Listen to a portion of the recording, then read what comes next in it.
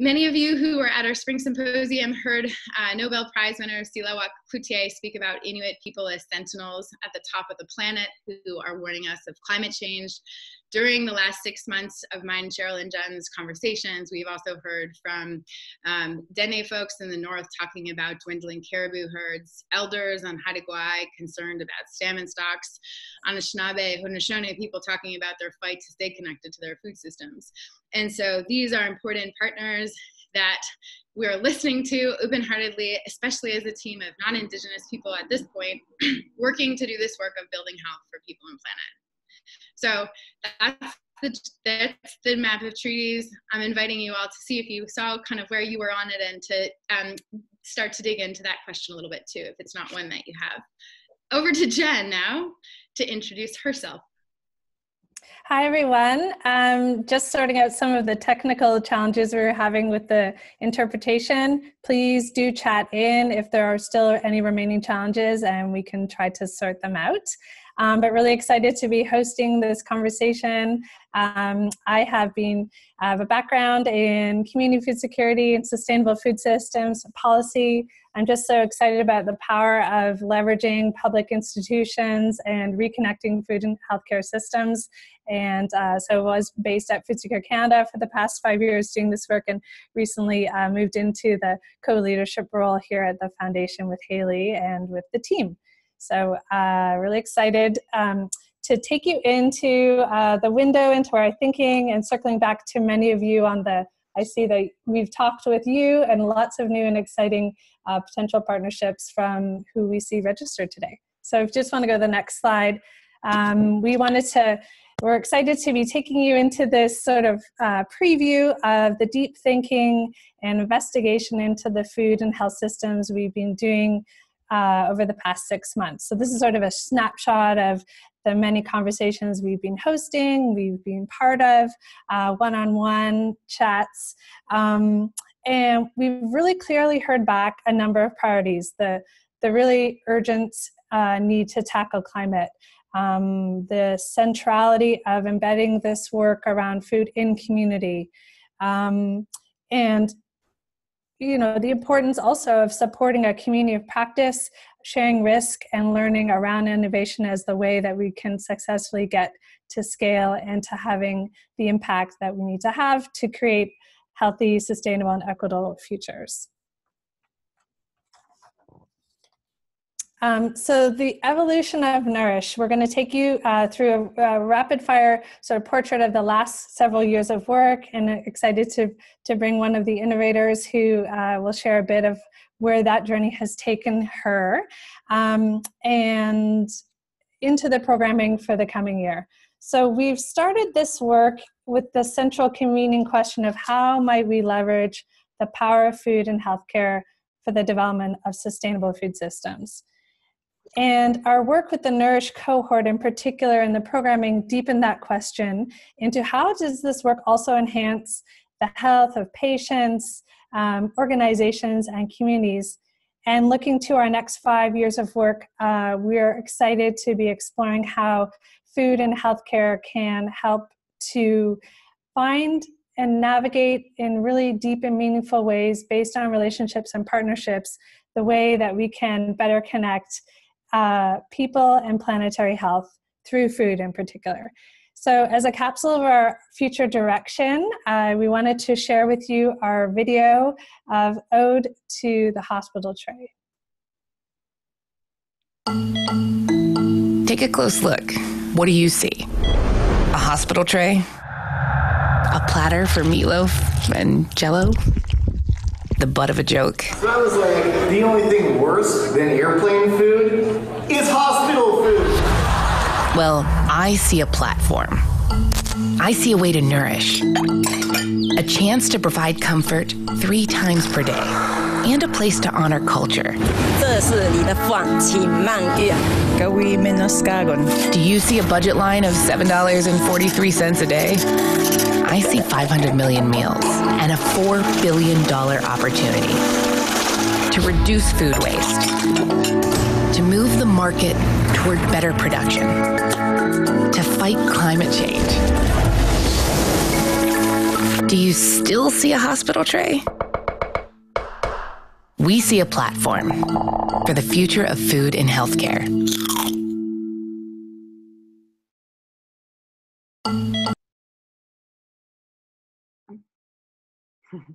In round two. So that video describes kind of an inflection point as we wrapped up the last 3 years of work, 4 years of work, and head into the next. So who you see on the screen here, these are some of the partners that we've been working with for the last few years.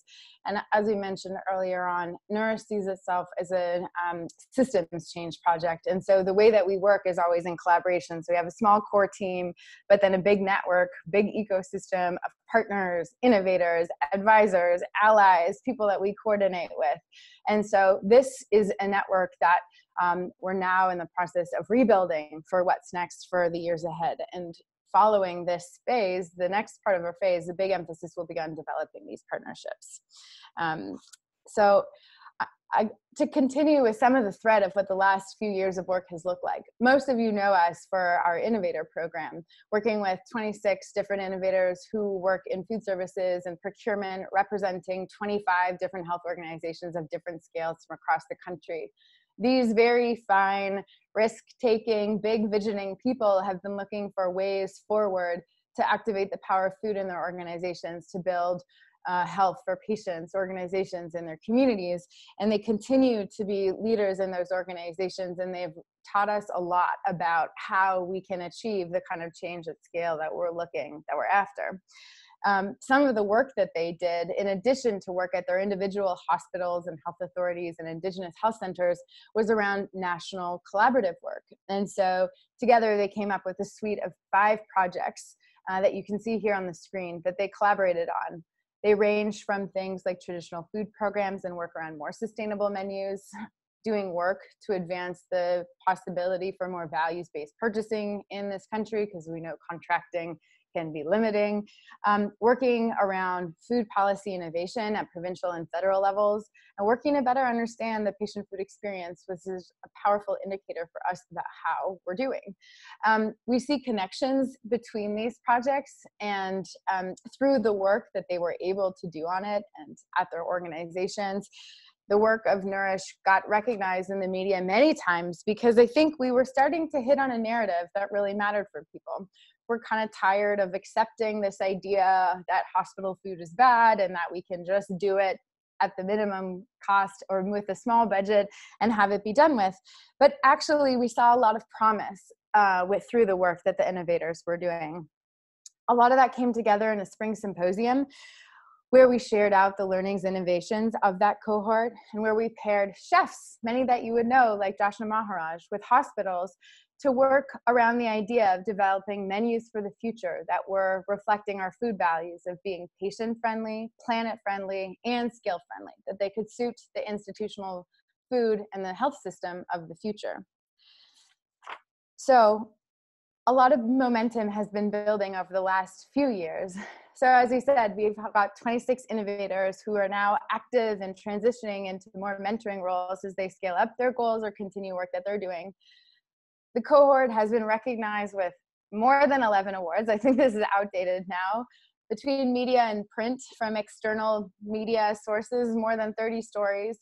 And we're really glad to say that along with the core funding that we started with from the McConnell Foundation, where we were born as an initiative initially, we now have the Arrow Foundation coming on as our first next core partner for the work. And this is happening at a time where we feel a lot of urgency. There's a lot of momentum around this work, especially as we think about the 10-year health gap between Indigenous and non-Indigenous Canadians. The fact that the IPCC has called us, named that we have a basically 11-year window to address climate change before it gets runaway.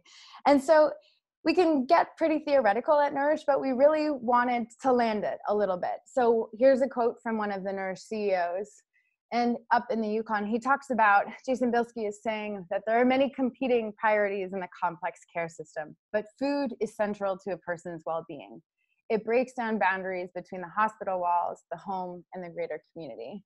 And to speak to us a little bit more about her experience, I'll invite her to unmute herself now. I'm going to introduce the incomparable José Lavoie, who been an innovator in the Nourish Innovator program for the past few years. Elle est innovatrice, chef de service alimentaire au CHU de Saint-Justine, a children's hospital in Montreal. She's been a powerful voice in the cohort, working in the food system and the health system to use foods to reconnect food and health. And she has, although she asked me not to mention it too much, she has won, and with her team, Saint-Justine has won 4 awards, been on TV multiple times to share about her work. And so over to you, José, to talk to us a little bit about your vision in this work. Hello, everyone. Sorry, you cannot see me. Camera problem. Okay. So, why it's important for me and for Saint-Justine, the food? It's because it's as the president said a few minutes ago, it's part of life. So for us, we need to have the l'appui. You know, we need to be sure that the government give us the possibility and the money to give the good food to the employees. So for us in Saint-Justine, the part of Nourish was, is, and will be a way to be sure that they hear us and they understand more what we need. So for us, what we did to have all those honor is the room service, but Nourish give us the opportunity to think about something else. So we start with local food, we go after with organic food, and it's just a beginning because Saint-Justine give us the power to do that change, and they are with us to do something else. So Be with Nourish was for us a good opportunity. And I said to people who are with us right now in the webinar, it's a good way to motivate your team because it's good for patients. And for us here, we receive a lot of positive words and recognition about that. We receive recognition from the external of the hospital, but we receive a lot also in the hospital, and Nourish give us this opportunity. So it's what I could say. Thank you. Merci, José. So José's, many of you have actually had the chance to hear José in person or tour her facility at Saint-Justine, but the work they've done around organic sourcing, working with farmers and room service has had really impressive results in terms of reducing patient waste, increasing food waste, increasing patient satisfaction. And they've been able to do it in a way that it actually works really well for the budget of the organization. So you'll be hearing more from José in the future. For now, I think we really just want to set up the fact that what we're sharing is a 5-year strategy from 2020 to 2024, with the initial core funders of this work being the McConnell Foundation and the Errol Foundation. This is a circle that we want to grow, especially because of the scale of our vision, which is one where we see a future where the health of the people and planet are supported by a healthcare system that centers prevention, equity, and sustainability across the continuum of care. So it's a big one.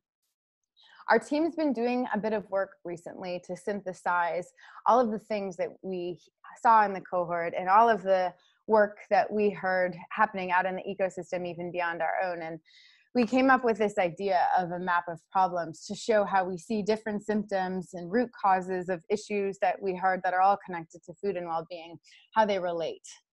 And so so you'll recognize within that map kind of feedback loops between things, whether it's waste and climate change, or disconnection from food systems and climate change and poor health.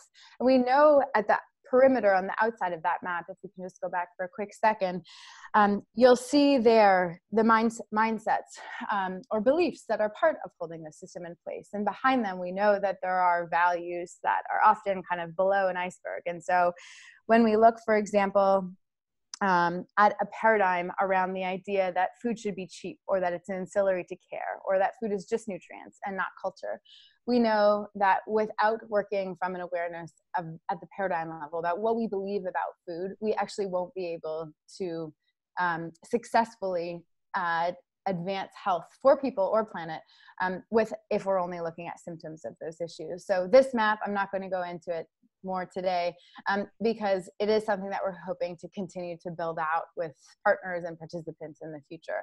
But it does help paint a picture of how we see different issues being connected.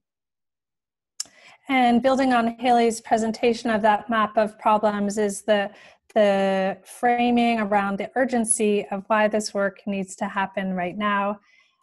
Inequity is a growing burden on the health system. It's a perennial burden and it is increasing.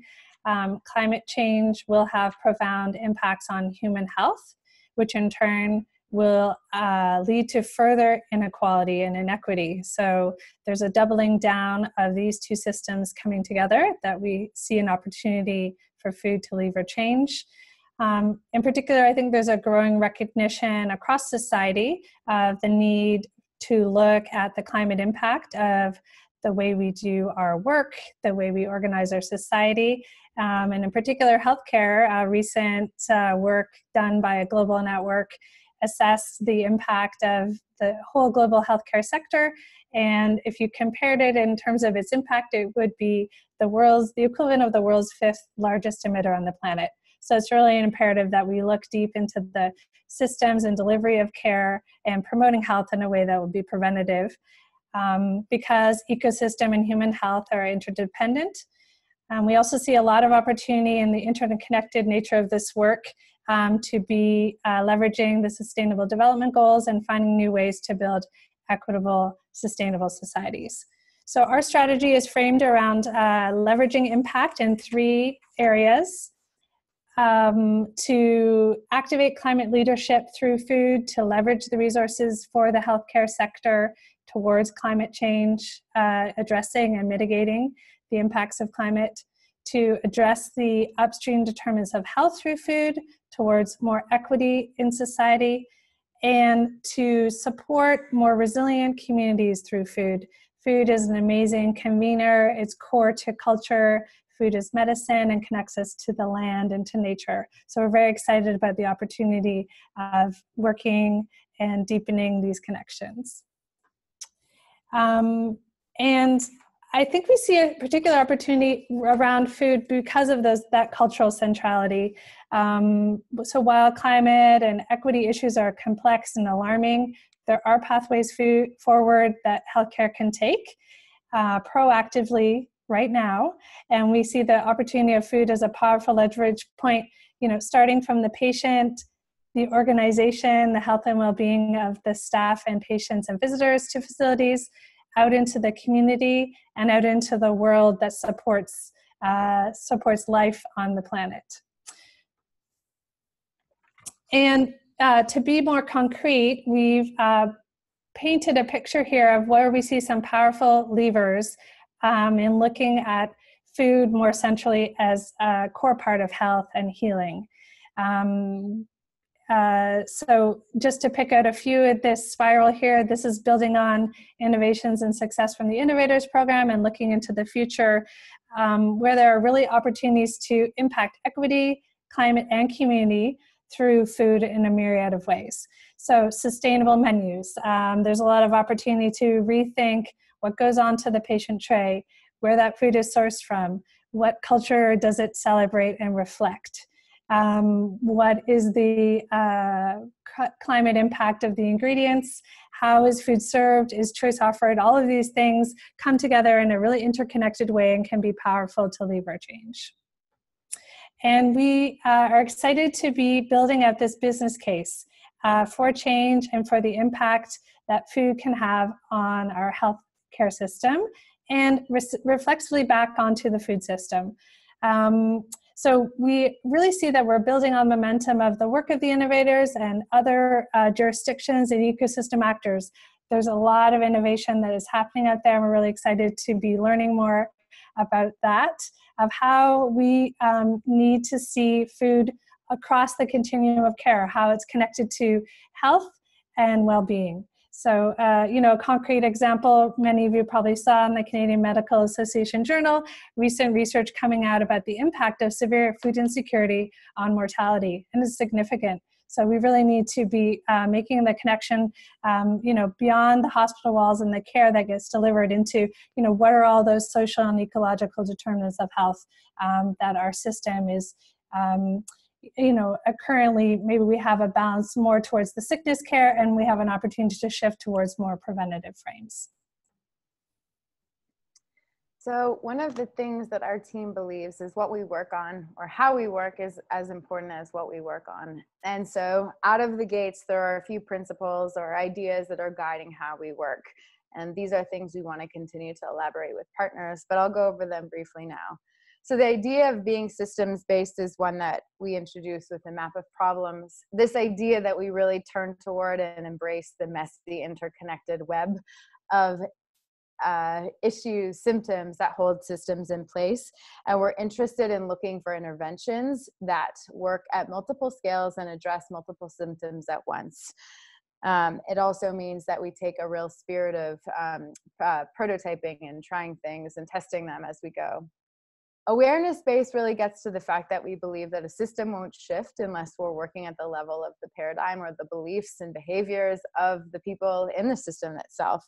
And so we work at the level of mindsets, including doing a lot of work around suspending our worldviews, looking through other perspectives, whether it's a colleague, a community member, or how you might see something from the perspective of somebody in the future or an ancestor. Place-based is really about the fact that you will hardly ever hear Nourish be prescriptive about, for example, something like what healthy food is. That's not something that we think is up for us to decide, but we really believe in leadership from communities and the fact that communities have knowledge and wisdom that's connected to place, to their own history, to the ways that they work together. And so we really emphasize collaborative approaches that are place-based to problem solving. The last one for now is that we work in a way that's historically informed. So you won't hear us say, like, just look forward, charge on. But in fact, we really believe in standing still, taking time to listen and look back and learn from our history. You heard this a little bit in our land acknowledgement at the beginning, looking at the colonial history in Canada and what that means, what implications it has for the health of people, Indigenous and non-Indigenous alike. And I think it's also a place for us really to work with humility, which we also value as a core belief. So we're going to turn now to what this new program is that we're introducing, and this playground for these principles, this way of working that we think is new and is needed for the future. And so we're going to talk a lot, this is a definition that will be useful, about anchor leadership. And so anchor leadership means harnessing the long-term presence, mission, and resources of healthcare institutions, so hospitals, community health centers, health authorities, that anchor well-being in their communities. So this is a term many of you will be familiar with, and for some it's new. Anchor comes from work that's happening in Canada and in the US. And it's really this idea of harnessing that big energy, the hiring, the procurement of organizations that have a long-term presence in a community. And so the Anchor program itself will roll out over the next 5 years. And the strategy or implementation of it will have 3 parts: a learning network, pledge and campaigns that Jen is going to tell you about next, and then Anchor collaborative programming that I'll come back to. And I just want to note that the work around communications and policy that we've been doing for the past few years is work also that continues and that wraps around this, as do the collaborative projects that the cohort has been doing. A lot of these things are initiatives that they started that are bigger and have a life larger and outside of, but still connected to Nourish. And so that's work that we see continuing as well.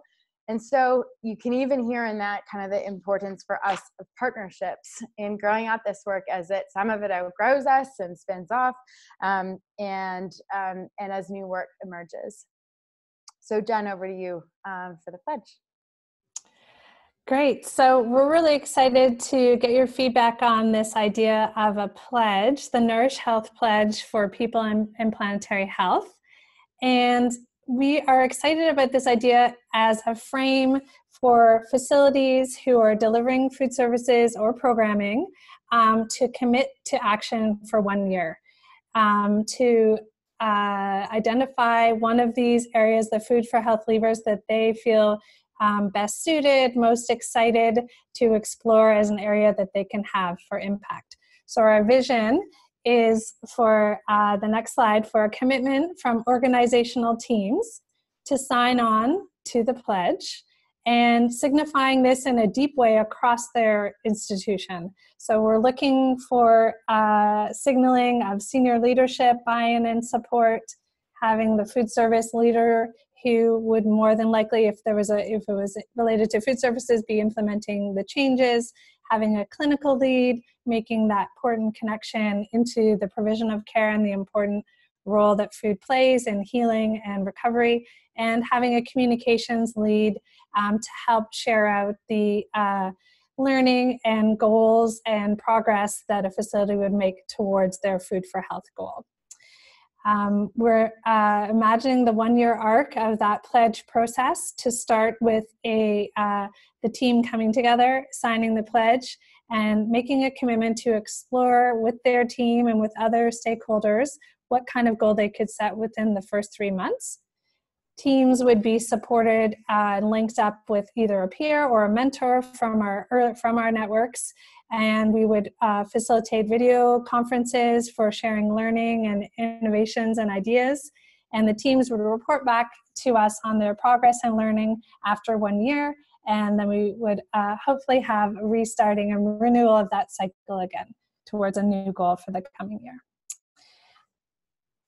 Supports for the pledge, in addition to the peer mentors and quarterly video conferences, would be an evolving playbook, case studies, strategies, learning opportunities to help facilities get started and to help bring new ideas into the network. So if you've started an amazing rooftop garden that's engaging youth or other marginalized groups in your community, we want to hear from you and bring that work into our network.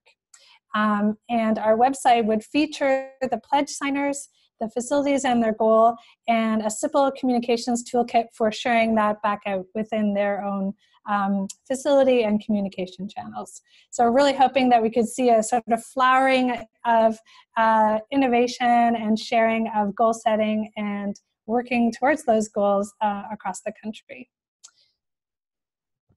through the pledge. And we also have a vision for more targeted campaigns for facilities and organizations that are ready to take it to a deeper level of commitment. 2 campaign ideas that we're really excited about. One being the Cool Food Pledge for Delicious Climate Action. This is a global initiative looking across all types of food services, but we really love to bring it to Canadian healthcare and looking at, it's a system of looking at behavioral economics and nudges and ways to incentivize having more climate-friendly menus through tracking and bringing the ideas of how plant-forward diets can be delicious. And the second is one that is a continuation of the traditional food collaborative project from the first work of the Nourish innovators that has been continuing along. And they've been developing a really exciting idea in a prototyping way at the moment to develop an Indigenous Foodways art project that would bring Indigenous wisdom around health and well-being into healthcare. So stay tuned for more about that exciting work to come.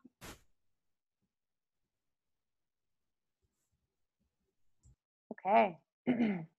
So the next piece of the work, if your organization has another level of readiness to move forward in this, will be to participate in an Anchor Collaborative. So these are going to be place-based teams that are working across organizational, community, and policy scales to address food as an upstream determinant of ecological and social health. So they're going to be working together, these collaboratives, and there will be 5 of them across the country in the first year. We'll be recruiting 5 in the first year and adding another 2 years in. And they'll be looking to forge new pathways for the healthcare sector to transition towards more preventative, equitable, and sustainable futures. And so I'm going to take you through what this looks like. So the first part of it is leadership from a hospital or a health authority.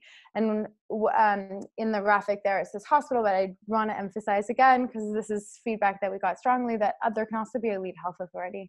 And so What this looks like is from the top, a commitment from the organization CEO and across departments for the organization basically to get behind this idea of looking for a way to use food as a way to unlock well-being for people and planet. That involves participation of champion physicians, representatives from key departments like food services, procurement, communications, and connections as well to patient and family teams.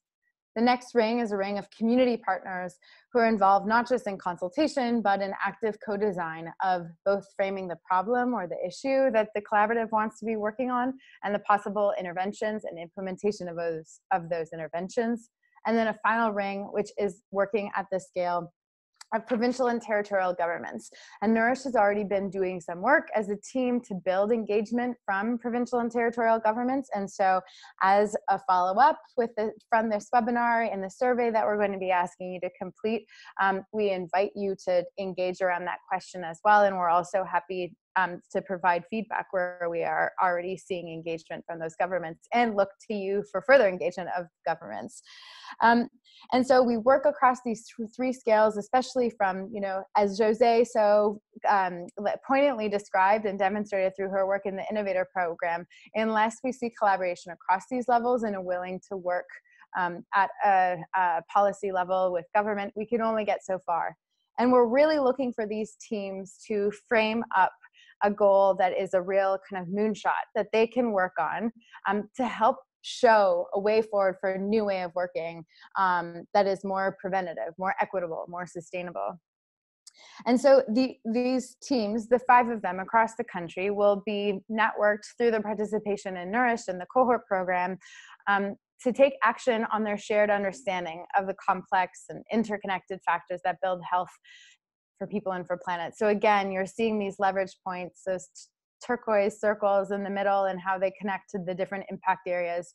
And we have been pushed a bit to describe what kind of projects we think we want to see from these anchor collaboratives. And in a way that's really not meant to skirt the question, but with most humility. Our team is really resisting giving an answer because we think that these are going to be ideas, bold ones, that emerge from a community's understanding of what's going on and from a fairly significant process of actually mapping the issues that they're facing, whether it's like noticing that there's food insecurity in their community that initially they were only recognizing as malnutrition and treating as malnutrition within the hospital walls. Now they want to get to a bigger issue of food insecurity within their communities. The kind of intervention that they might do around that could look like so many different things that we don't actually want to be limiting or converging around what that might be at this point. But we do have lots of guideposts in terms of how we move forward. So we started to take stock of what are some of the organizational assets that can be leveraged within these collaboratives towards solving these problems. And you'll see a big list here of economic, social, ecological, etc. Assets that organizations have to use, from the procurement budgets, their reputation and influence, the knowledge and wisdom of their patients and staff, their capacity to track and measure and evaluate data, or the quality of interventions. And then the fact that we do live in a time where we have unequally, but often abundant access to healthy land, soil, air, water that we want to maintain. And so these are things that we see can be deployed for the work of these collaboratives. And there are many others as well. So the objectives for the anchor collaboratives are going to be to activate anchor leadership from public organizations in the health sector. So really need to see a hospital or health authority own the work, move it forward. We want to nurture and grow the systems leadership of practice of healthcare leaders. So this is going to be a break from traditional way that healthcare has worked in the dominant way that healthcare has worked for the last while. And we're asking for more stretch systems analysis of what's going on. And we see that happening in places all over, but we're really looking to build whole collaborative teams around that kind of thinking. Those teams will be identifying innovations and again, developing transition practices and pathways that others can follow, and that will be shared through the pledging process and programming. And then also catalyzing resources for place-based investment in transition. So really looking to tap into the resources at the community level and around the collaboratives. So the process for these collaboratives will be about a 2-year process, with the second cohort joining 2 years in. And they'll go through a kind of rough process that you see described on this screen, probably more than once going through the cycle, but starting with building readiness, spending a fair bit of time in problem framing. As a systemic design intervention, we draw a lot from what we can learn from human-centered design, the idea of really sitting with and having, understanding the perspectives of users and having them be the designers of solutions. So this idea of nothing for us without us, meeting a systems lens where we're bringing together many actors to really lean into some of the complex roots of problems that we see in communities.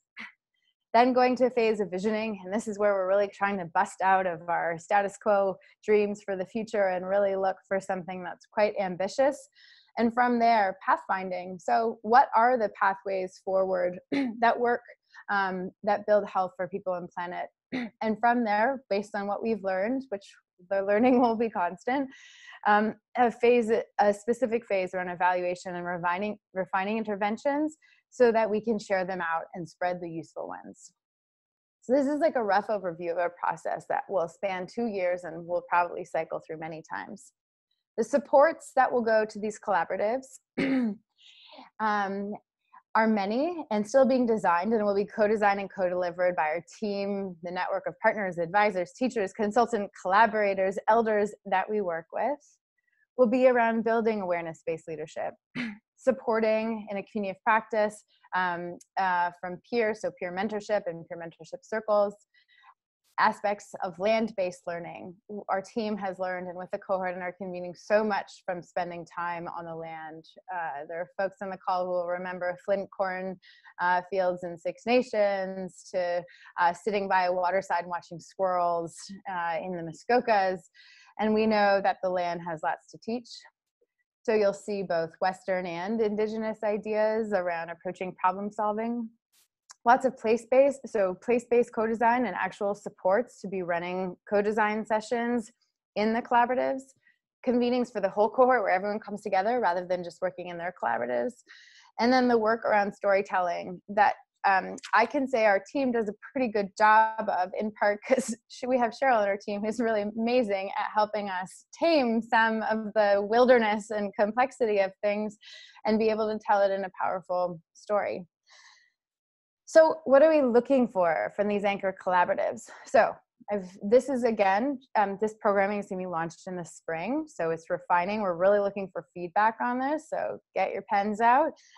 It's not fixed, but we're looking for either a hospital or health authority lead, right, starting with leadership from CEO, physician, kind of food service director. I think like MinSpecs, we would be looking for those leaders at the beginning who are really ready to activate their assets towards looking at upstream determinants of health.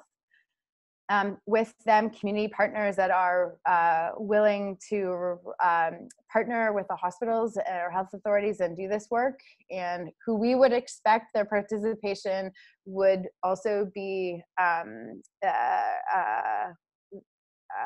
what's the word I'm looking for? I think the applications we're looking for will see these partnerships resourced. Come back to that. The next part is provincial or territorial government support or sponsorship for this. This also can take many forms, whether it's policy and regulatory, financial, opening doors. We'll want to see demonstrated place-based funding potential for the collaboratives. And so what this is really saying is that when you come to Nourish or you're one of these collaborative projects, what you get is you get this 2-year cohort experience. It's kind of like a fellowship, but it's more than that. It's a space to co-design, to have access to talented people in the field who are teachers and co-learners. It's a chance to have access and to be involved in policy conversations, supports actually to do the fundraising that will be needed for the place-based interventions. And so we'll actually, while there will be initial resources to support in the planning phase, we actually see it as a kind of catalytic funding model where the participation in Nourish will be leveraged to secure the support either of hospital foundations, community foundations, other philanthropic partners to be able to do the work at the scale that it wants to happen at. the last piece is one around participation in Nourish governance. So again, this like nothing for us without us. And so what we'll actually be designing into the process is that for each selected anchor collaborative, they will be invited to have a spot both on the advisory and on the Nourish Indigenous advisory teams. And so the whole process for this, to break it down a little bit, there will be an initial letter of intent phase where collaboratives will have the opportunity to apply for small planning grants to help them build their applications. During that phase of application writing, there will also be a capacity building convening where we'll start to introduce some of the tools, ways of working that we plan to be using in the collaborative to help the teams put their applications together, again, working across the whole hospital and community and the provincial territorial governments. We'll be looking to see that they really can arrive at a shared understanding of the problem that shows a willingness to work at that kind of like deep systems level, looking not just at symptoms of problems, but root causes of them. And then the deadline for these submissions, the final submissions, will not actually be until the fall.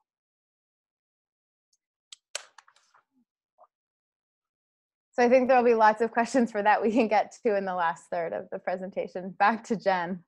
So we're just in this home stretch here in terms of what information we wanted to present to you. So we just wanted to come back to our core belief in what is the driving force of this work and the strategy and the pieces of it and how they come together. So the learning network, the pledge, the campaigns, and this deep learning and establishing of anchor collaboratives and processes and new ways of working. We feel, we believe, we aspire to do this work with partners and engaging with many others who are working in this way of supporting this deeper vision and connection between health and well-being that looks at people on the planet. So we think that supporting healthcare leadership in healthcare, or anchor leaderships, in healthcare will help to build the evidence to establish those innovations, to have them scale, and to enable others to come along and to follow, and build credibility for the systemic and structural changes that we know also need to happen alongside and to be informed by this deep way of working, to establish new practices and to have these changes embedded and led with policy so that we can really deeply position all of healthcare. So again, our default of here hospitals, but also health authorities, healthcare organizations, many actors can rethink the role of food and their leadership and their assets and their way of working to be strong drivers of health for people and the planet. So just to give you a sense in the bigger picture, so I'll take you from the 5-year overview, recap the 2020 plan, and then end with a sort of snapshot of what are some of the key dates in the short term. So we're envisioning this strategy rolling out over the next 5 years. We're deep in our partnership development and other phases of developing the programming in the coming months. So very eager and excited to talk with lots of you what that could look like. And overall, we're envisioning, as Haley mentioned earlier, an anchor collaborative cohort. So there would be 2 cohorts formed coming together over that 5-year time period, punctuating with symposium where we can bring everybody together to share learning and get inspired from work across the country. And in terms of our scale, we're aspiring to work with the collaboratives and with the pledge towards an engagement of 250 healthcare facilities, making the pledge and working towards food for health goals every year. But we see our strategy, as Haley said, as being very emergent and really open to responding and leading, creating windows of opportunity. So a bit of the timeline here. This is sort of to point to the left to right, the pledge, the anchor collaboratives, and then the information events. So taking us from now in the next couple of months, we're deep into developing and fine-tuning the elements of the strategy. working towards April, an opening of the pledge sign-on, an opening of the Anchor Collaborative application process being supported by convening and the letters of intent and planning grants, then leading to a kind of early June announcing of the early pledge signers, awarding of the planning grants that lead into a summer time frame for the Anchor Collaboratives to have a process of co-design and developing their application and their partnerships, and then working towards a selection of the cohort in the fall and the first convening. And the pledge would be cycling from early June on. It's open at any time for facilities to sign on. So just to condense that down into something even more concrete, the next slide of our key dates will be, we're aiming for a launch, of official launch, this being our preview, launching and opening up the pledge and the opening of the collaborative application process on April 8th. The key point for that being for the applications being the letters of intent and planning grants, being in at the end of May, and then working towards the full applications that are built out at the end of September. Great. So I think we've made this point, but just to reiterate it again, we're really weaving this network of funders, advisors, and partners, and that's a big next chunk of work that's coming leading up to the actual programming launch. Everything you've heard is will be developed, refined, cut, improved with partners. So these include philanthropic partners, hospital foundations, provincial and territorial partners. We just launched a provincial and territorial design team to help in the co-design and have pretty good representation in that. We'll be looking also to food organizations, health organizations, indigenous organizations, or grassroots community groups and elders, value chain partners. And so we're thinking that many of these will be represented within the advisory group, probably along with the main advisory. We've also mentioned the fact that our governance structure will include an Indigenous advisory. We think there will also probably be a business sub-council. We've seen a lot of interest from the sector, from food service companies and distributors. So we think there will probably be a space as well to be engaging with them because we see that as one piece of the puzzle. And so again, in the survey that's going out after this, we'll be looking to hear about how you want the partnership or engagement to go. So what can happen next? So this survey that's going out after, en anglais et en français, on aimerait avoir vos réponses, vos idées. So share your ideas, responses with us to what you heard today. Do go on the newsletter. We get lots of emails as a team saying what's happening, and we really are hoping people will make sure they're on the newsletter so they get everything, because we feel really badly when folks don't get the news. We're also on Twitter and tend to share stuff on there at Nourish Lead. And then feel at your own organizations, please start to have conversations about how you want to be involved, whether it's as a partner or a healthcare organization or community organization that wants to be involved. And don't be shy to reach out to us when that conversation has developed a little bit, to have a chat about how else it could go. Some things that are going to be in development from us over the next few months are these partnerships, both advisories. I am happy to say the Indigenous Advisory already has a really hardcore, wonderful core, because a lot of the members of the traditional foods team are continuing on in that role, which is evolving, but that's still a group that will continue to grow. And then, as I said, the programming for each of the aspects of the strategy that we described today will be improved with your feedback. So that was a bit of a marathon. We're only coming in 2 minutes early for our set time, which means we have about 32 minutes for questions this afternoon. So take a second, please. Before we start answering them, we'll just take a minute of pause to give you a chance to reflect on what you heard and maybe write a question if you need a glass of water. So let's take at least 30 seconds to a minute, just pause, and then we're going to come back and we invite in your questions, you to ask hard questions, curious questions, and of course there's no such thing as a silly one, so go nuts, and we're going to get through as many of them as we can. And thanks for listening for so long.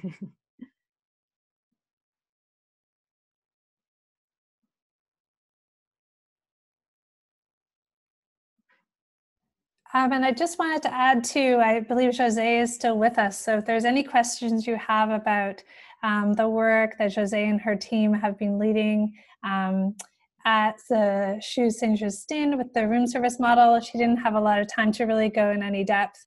But I think, you know, she'd be more than happy, I think, to answer specific questions and tell you a little bit more about her experience in the community of practice and where the work is headed for her team, because I think that I think she would have a lot of ideas, and I think that could also spark our conversation with many of you as well.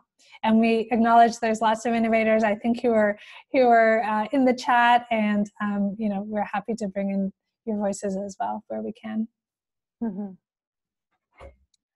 And I believe, yeah, I'm going to joined here by my colleague Jim. So we're based here in the. Do you want to sit here, Jim? Perfect time. Oh, I'll unplug. There we go. Hi, everyone. Hi, everybody. So Jim's been our champion in the background. Do you want to introduce do you want to introduce yourself, Jim? Yes. So hi, everyone. Merci mille fois d'être parmi nous aujourd'hui. Thank you so much, everybody, for being part of this. So my name is Jim Hughes. I'm the executive lead for government and partner relations here at the McConnell Foundation. And I'm the designated person to support the Nourish team to get the kind of support and resources they need to succeed in this initiative, which is hugely important to the foundation. And because it's so partnership oriented, I'm really looking forward to being supportive in that regard as well. So great, and looking forward to being of some use in terms of answering any questions you may have. Great. Okay, so let's get started with the questions. Jen, I'll start with one, and then if you want to pick which one from the Q&A you want to dive into next, and we can just knock them off. The first one comes from our own team, Cheryl. Notice that we didn't talk about the planning grants. So for the Anchor Collaboratives, one of the things that we have intended for the phase that launches in the spring and runs through the summer to the fall is this letter of intent phase. As you're building your teams, so across those 3 levels of the system, there will be planning grants available to some organizations or some of their community partners. And there will probably be approximately 10 worth 10,000 is the number we're working with now. These are really meant to enable teams to get to a place of readiness to be able to put in a submission. So you can either signal to us that you have a real skin in the game as an organization and are going to resource that phase yourself because it aligns, for example, with a hospital or health authority strategy, and maybe you don't need a grant or you just need a small one. But for jurisdictions or communities where there's a bit more work that's needed, especially to enable the participation of community organizations or community members in that work, there will be grants available. And so it might not look like $10,000 for 10 organizations, but it gives you a rough sense of the budget that we have set aside to make sure that right out of the gates, we're really seeding the conditions for these to be collaborative teams that are spending a lot of time thinking about what the issue is they want to tackle in their community and hearing from the people and engaging the people who are most impacted by those issues. Okay, Jim's going to tackle one of the questions here. Which one did you want to take on? Well, I thought there was a question about how other foundations may wish to get involved as sponsors, like the Arrow Foundation and the McConnell Foundation in this initiative. And I know there's a number of foundations on the phone, on the line. So the way we're structured right now is that the McConnell and Arrow Foundations we've signed a partnership agreement on how to move this project forward, how to make decisions together, how we'll be governed. It's not a contract per se, but it's just an expression of our joint commitment to achieve some common goals over a a period of time that we've agreed upon. So that agreement was developed between us with a view to including other foundations and other partners potentially in this initiative. It's not supposed to be limited just to us. And, we think foundations with different missions may find part of this really attractive. Maybe not all of it is, for instance, they may not be focused on ecology, but they're focused on healthcare or on hospital reform or innovation. So there's all kinds of different reasons. We think that this is a great opportunity for collaborative co-funding, co-governance of the initiative. And if any foundations do indeed want to be part of it, we go through the same process that we really enjoyed going through with the Arrow Foundation, which is discussing the vision and its specific rollout, the financial contribution that's going to be made over what time, and then we go ahead and we sign it up and get a representative of that foundation engaged in the way we've agreed upon. Great. Jen, did you want to take one? That's wonderful, Jim. There's so many great ones. I'm just scanning through which one should I choose. I want to pick one about the Cool Food Pledge because I think I went pretty rapidly through the campaigns. So that's a question from Peter. Sorry, I can't see your whole name. His question is, have you considered aligning the Nourish Pledge with WRI's Cool Food Pledge? And the short answer is yes, but. So we're envisioning our pledge to be focused on all of the food for health levers that was in that web diagram. So I think we're excited to have facilities set goals around a variety of those levers, including menus, but we see a lot of opportunity in linking into initiatives that could address food security, for example, that could look to shaping and shifting procurement, a variety of levers. So, but we are excited and have had some early conversations with Healthcare Without Harm, who have been a partner of the Nourish work for many years, and are excited about exploring what bringing the Cool Food Pledge into Canada would look like. We loved your feedback on a number of those ideas. I think we need to look very carefully about what that means in different regions in Canada and be very sensitive about how this plays out, particularly for Indigenous foodways, to make sure that that is not implementing changes that are working against that work. But overall, yes, I think we're excited to look at that opportunity and link in and lever our new Canada Food Guide, which has a focus on a shift towards more plant-based protein, and it also has some other lovely principles that we see core to this work, encouraging people to be eating less processed food, to cooking and sharing meals with others, to think about the cultural dimensions of food, and in addition to the environmental impact of the ingredients that are on the plate. So. Great. The next question I'll go to is from Dr. Kate Mulligan in Ontario, and she's writing that Ontario healthcare providers are going to be preoccupied with developing Ontario health teams over this time period. How might you support or encourage them to participate as anchors or partners? So this is a great question.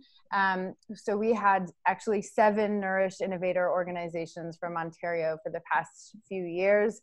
As well, we have been in conversation with a few potential anchors in Ontario who are interested in doing this work. Some of them are on the line.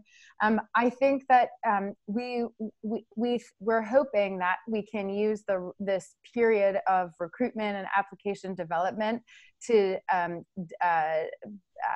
figure out kind of where there's readiness, where there are strong partnerships to be able to go forward.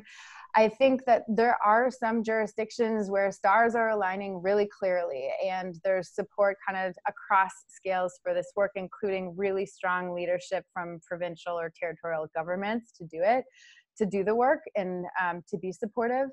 I think the way that we would encourage them to participate at this point is that in this next recruitment phase, I mean, we're all ears and willing to have conversations, strategic conversations about how to develop applications, how to develop channels of communications with different provincial and territorial governments, or to build relationships with community partners, so to be supporting in that work.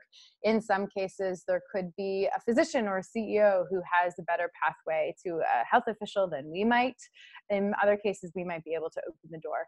So I think it's, Jen or Jim, I don't know if you want to add anything to that, but I think this is one of the advantages of a long recruitment window, which was a really powerful thing in the last 4 years of Nourish work that we did before the Innovator Program. It really gives space for organizations to develop readiness, or teams to develop readiness to engage in the work. And it means that when we start our own programming, kind of we're starting with a higher bar than if we jump right in. Go ahead. Yeah, I was just going to add, I mean, and it's a related point. It's just about what we've called the min specs, and more specifically that idea of government sponsorship. I think it kind of dovetails with Haley's answers. Is that really the vision of this system change initiative? Is that this is not just restricted to one institution or even one regional health authority. That it really does serve as a platform to radiate the experience and opportunity that Nourish promises right across the province or territory. So that's why we're really keen on getting, government officials, at the highest levels possible involved in an anchor collaborative initiative at the earliest moment, and to really signal what kind of support they can bring to this. And as Haley mentioned, that can come in a lot of different forms. But what we would say is that whatever it is, it's got to be proactive. It can't really be passive. And whether it be regulatory, whether it be financial, whether it be in terms of governance, we see it being absolutely crucial that the health department, maybe the agricultural department, are really engaged in this initiative right from the get-go. So that's, that will mean some jurisdictions, it'll be really tough to get some jurisdictions involved because this may not be a priority to them. They don't see themselves necessarily in Nourish. But on the other hand, through the conversations we've been having and some of the relationships we have at the policy level, we're seeing that there's a great deal of interest in this. For a variety of different reasons. So exploring that on a jurisdiction by jurisdiction basis is really what that recruitment phase is really all about from the perspective of government. So there you go. Mm-hmm. And maybe making a link to the tough question that Wendy Smith, advisor to Nourish, and has put to us. So since this work began, there's been a shift by at least 2 provinces, with another on the way to provincial procurement.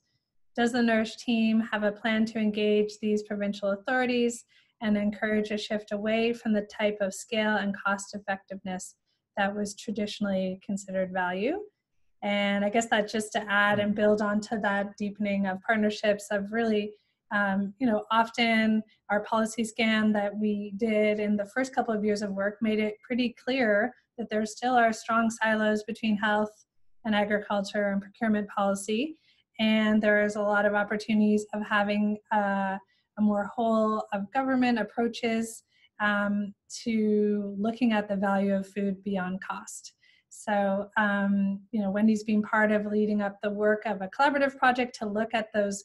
What are those mechanisms that facilities or food buyers can use to lever their food purchasing towards greater sustainability and equity along the value chain?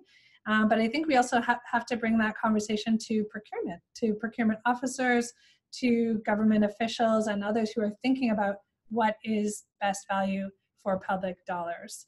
And that conversation is happening in many other countries. It's bubbling up here in Canada, and I think our work is, again, one of those really concrete ways I think that food can very clearly demonstrate the value, not only in the economic return locally, but in all of the other myriad ways of having a more sustainable food production and more bringing in all of the things that are currently really externalized a lot in the food system related to how food is produced and how it gets to the people who end up eating it and what happens at the end of the value chain. So we're really excited, I think, about working with these emerging health authorities that have shifted to this model to see where we can find some synergy. So Haley, I don't know, or Jim, you have anything? Yeah, well, maybe just one thing, like tying together Kate's question and Wendy's. I mean, we are going to make a decision at the end of the day about what provinces or territories we work in because of our own capacity, at least at the beginning. And so I think that we will ultimately spend more of our time, whether it's supporting the collaboratives, engaging at different policy levels in those jurisdictions where there's some flow. Like, we're really trying to demonstrate kind of these transition pathways and what is possible. And so the way that we've really successfully worked is we work with the willing. We work with the visionary folks who see the value in this work and who are willing to help develop the business case for it as we go, who are humble in their practice, who are willing to learn from failures or things that go awry and share those insights, because those are the people in the organizations with that kind of learning culture, with whom we can actually carve out and demonstrate new ways of working. And so if there's a lot of resistance and the partnerships don't come together in a particular jurisdiction to do work, then maybe the readiness is not there to work in that jurisdiction. Maybe it'll be part of the second cohort of anchor collaboratives. Maybe there will be a ton of people in Ontario who are participant in the pledge work, who are really softening the ground and readying for an anchor collaborative in 2.0. I live in Ontario. I'd love to see an anchor collaborative on Ontario, but it will really be judged against kind of those min specs, however they evolve, where there really is readiness. Not to say we'll ignore the provinces or territories where we're not working, because I think, we've seen a real willingness from the provincial and territorial health, ag, environment officials to get out of their silos and have conversations with us. I think they're excited by it. And so I think that, just to add that flavor to those two last responses. There's a question from Joseph LeBlanc that I wanted to get to, and then Jen, I think, do you want to take one next? There was one from Wayne Miranda that came in a while ago. Joseph asked a question. So Joseph LeBlanc from the Northern Ontario School of Medicine, he's the director of Indigenous Learner Relations, I believe. So he's asking the question about whether hospitals and health authorities are the only eligible anchor institutions. So that's a really interesting question. I chatted him back saying, what do you have in mind? Because I think we're open, the design is still open. I think we're thinking that those would be the leads in these, because that's where we see kind of being the highest potential place for transformation to happen. We see really wonderful leadership. Oh, Jen, did you want to say something? Oh, okay, sorry. So I think we could see other organizations apply as anchors. We imagine some of the anchor collaboratives will apply with more than just a hospital lead. So for example, it might be a lead hospital, a few long-term care homes, maybe there's a university or a college that's interested in being part of the work. I think we'll come out with more clarity in April when we actually launch the programming about what it is. So I would just say, please, in the survey, give us your feedback about what you think could be interesting or powerful, because I think we could be open to it being other things. Okay, Joseph is saying he meant Indigenous affairs. This is a bigger conversation and an interesting one that I would like to have. So let's pick it up. So can a government agency be part of it? Maybe. Certainly, we want to be working across scales. So yeah, let's see what we can do. Certainly, when I look at that map of the treated and untreated land across the country, I think like there certainly is an intervention point in there somewhere, rethinking our relationship. Yeah, anyways, I'm gonna stop myself on that one, but great question. All right.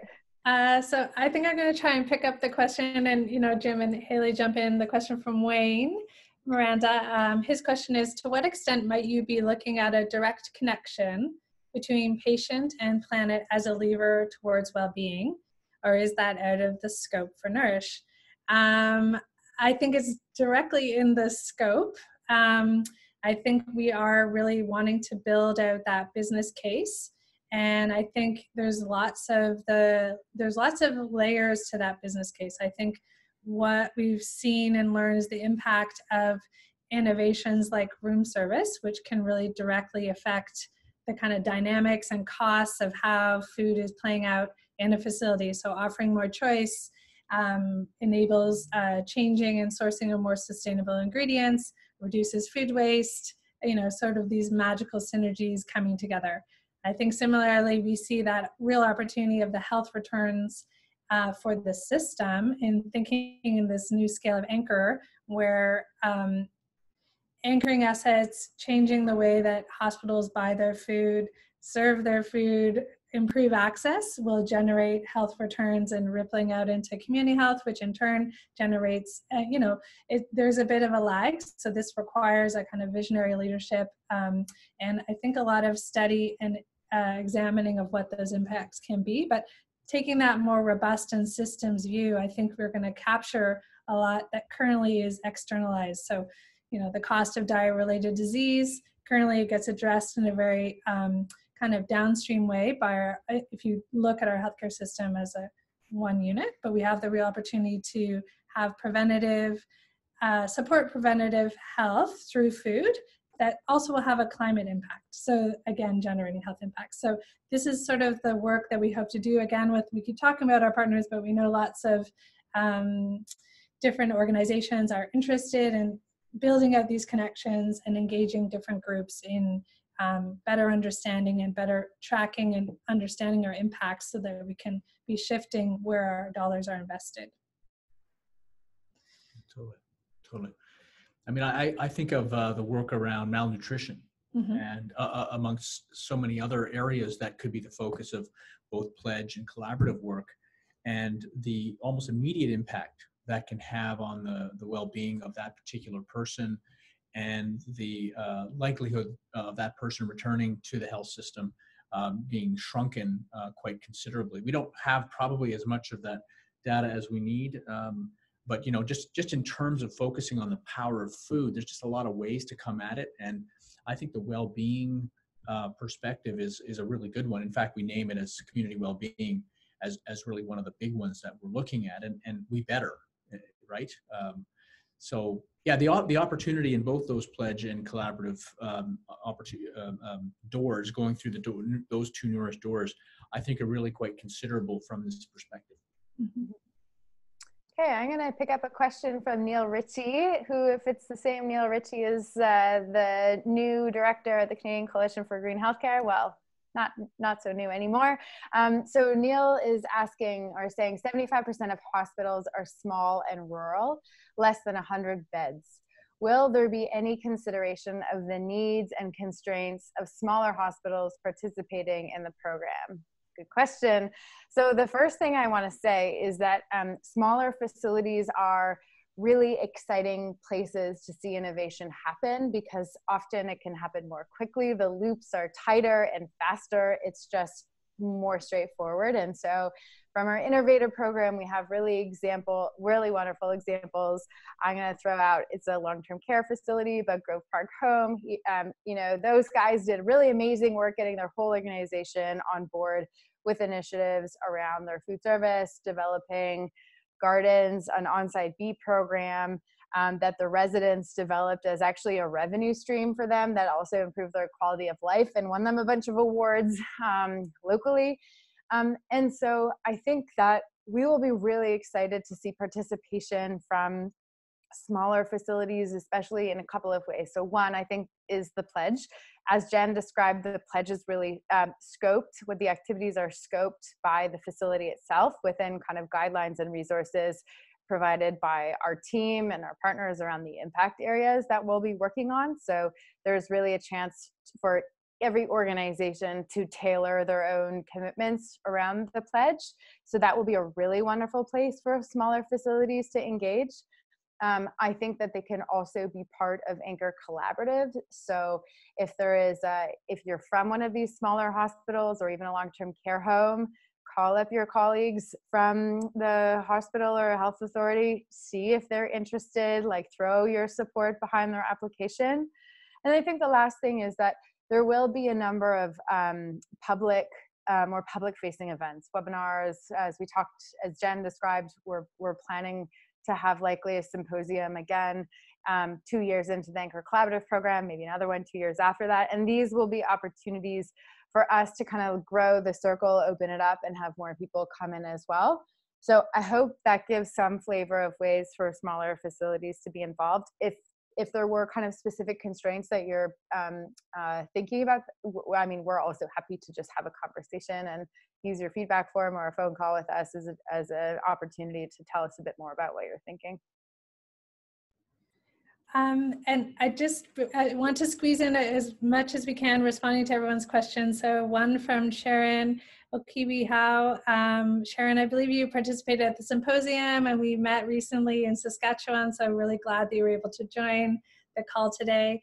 And your question is about, can I show this presentation to 2 of my councils? And I'm assuming at the Saskatchewan Health Authority.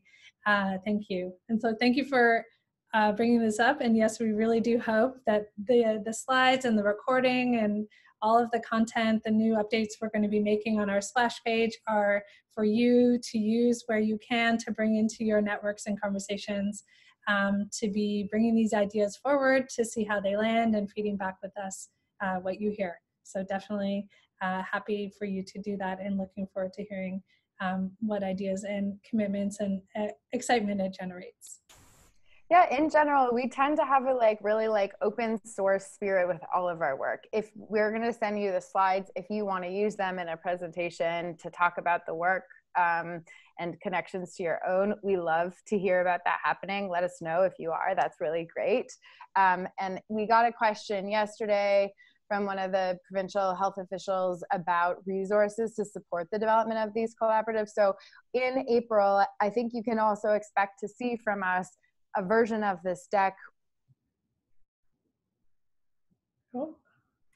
just for building your own collaborative teams. Oh, did I cut out? Haley, you just got stuck a bit. Maybe just repeat that again. Expect to see from us in April resources to help you build collaborations within your communities or use the resources. It got stuck again. I think the internet's getting tired. Oh. Or Zoom is or something. Keep freezing. Well, I guess I just wanted to, Wendy's big question here, and then I think that we've answered all of them about, making some suggestions to us about engaging more officially or in exploring partnerships with some of the supply chain, value chain organizations like Supply Chain Management Association and the Healthcare Supply Chain Association. So I think those are great suggestions. We'll follow up maybe with you to make some introductions to key folks there. I think that'll be great. Mm-hmm. Maybe just one of the things to add to, and then I think, does it make sense, Cheryl, to turn it over to you to talk about some of the communication stuff that's coming out? Okay, so we shouted out to some of the innovators today. We could shout out about all of them, but we restrain ourselves. You can go on the website and learn more about the projects that they were doing. At least for now, you can still find their information. And we will be writing up more case studies about their work and what we learned about transition pathways from them ahead. But on that note, yeah, I'll pass it over to Cheryl.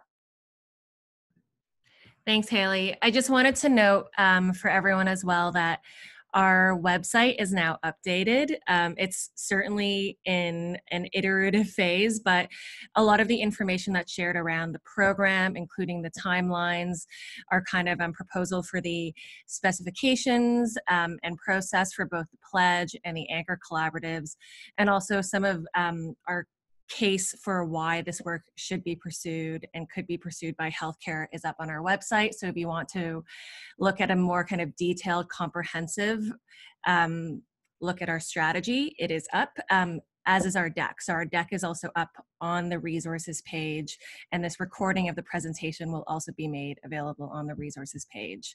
I want to note that we do have the French website that will be coming up. There's just a bit of a delay with translation, but that will be up by next week. So any Francophone attendees who are interested in that question, we will definitely make that happen as quickly as possible. And I just wanted to end again, I think we mentioned a couple of times that we have a survey that we're sending out to everyone. We would love to have you fill that out and share information about where you're coming from and what you're interested in, and in any feedback about the strategy we presented. And feel free to share that survey to others as well. Right. Thank you. So I think that's it. I think it's a big hawa, merci, miigwech, masi from us for going the marathon with us on this long presentation. We had a lot, we got so much feedback and over the last 6+ months. And so it's been a real journey to synthesize it and refine our thinking. And so we're trying to be as transparent as possible with you, show you our thinking so that you can help improve on it. So thank you so much for being part of today. Pass it over to Jen. We're really looking forward to hearing from you.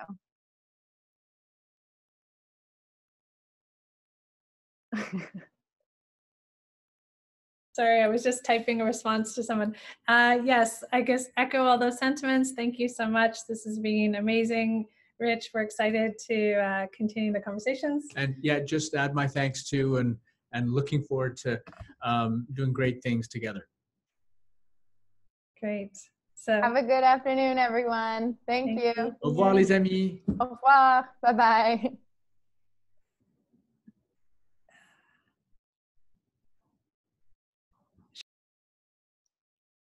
You're muted, Jen. Cheryl, can you remember to just hit stop recording?